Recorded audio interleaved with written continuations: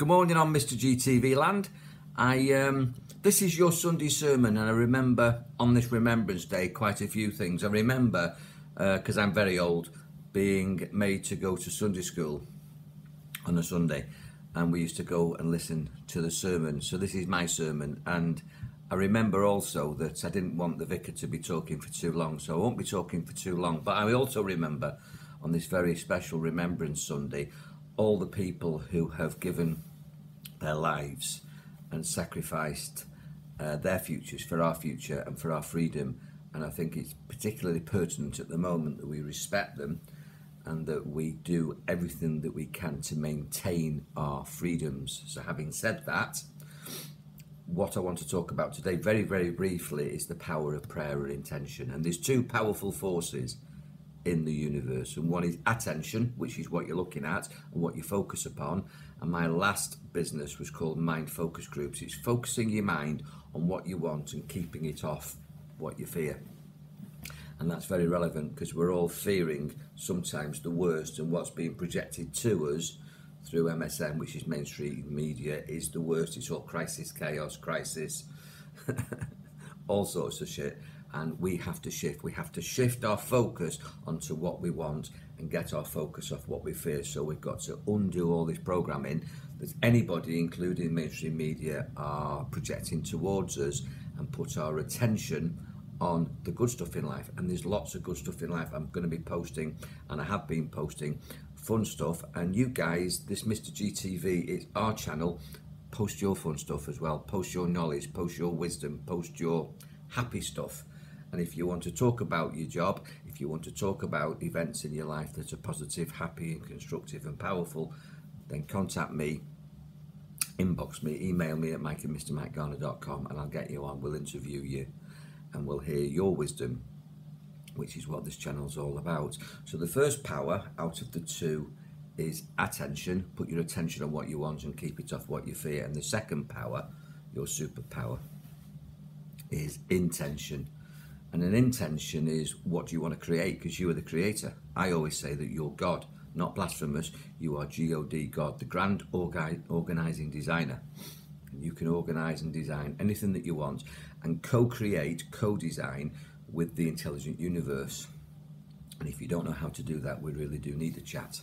So one of the tips that I want to say is that I also remember as a child my mother making me, before I went to primary school and at primary school and beyond, we used to kneel down and pray. Now, whatever culture or belief system that you have, you'll probably have a similar process, but this was within the English Christian tradition. I went to Church of England, later I went to Church of Wales. It's pretty much the same all over. You know, we have mudras, we have mantras, we have chants, we have affirmations, you know, we have meditations, and most of them focus your mind around a single idea, a chant or a concept, which is your intention to create peace or to create love or to create harmony, to create balance, to create power, to send a prayer, to send healing, or whatever it is that you're praying for. That's your intention.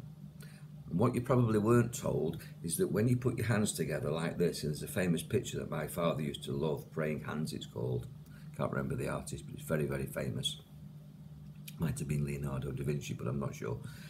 Praying hands like this, you're just told to put your hands together and pray. And later on in my life, investigating all these beliefs, all these rituals, scientifically as an engineer, I realised that what you're actually doing with this is you're putting your hands together and your hands connect a circuit.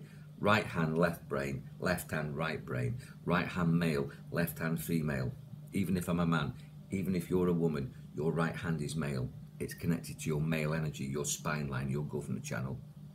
It's connected to your left logical brain.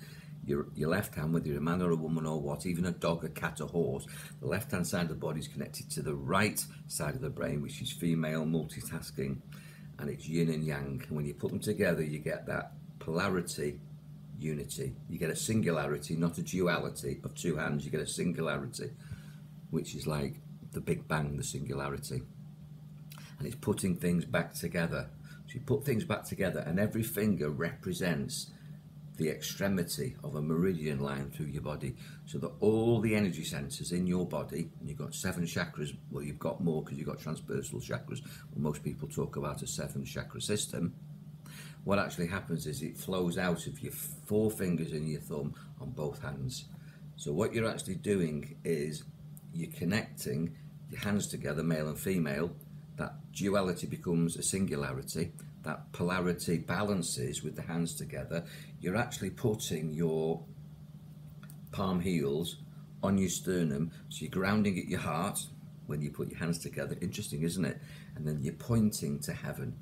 You're pointing to higher consciousness. You're pointing to divinity.